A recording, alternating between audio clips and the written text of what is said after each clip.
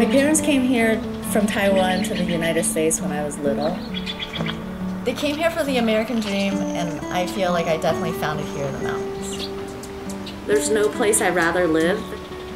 It's the perfect place to raise a family. It's where we feel most at home. When I'm up on the mountains, there's no judgment. You know, I'm just in my monoski and doing the same thing as everybody else is doing, but a little bit different.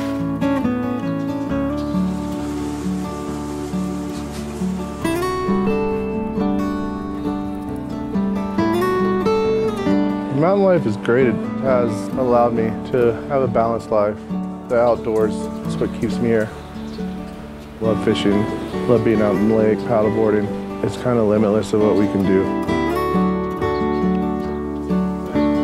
I can honestly say I've never had a bad day skiing. And you know you're doing something right when the worst thing you've done is put on ski boots.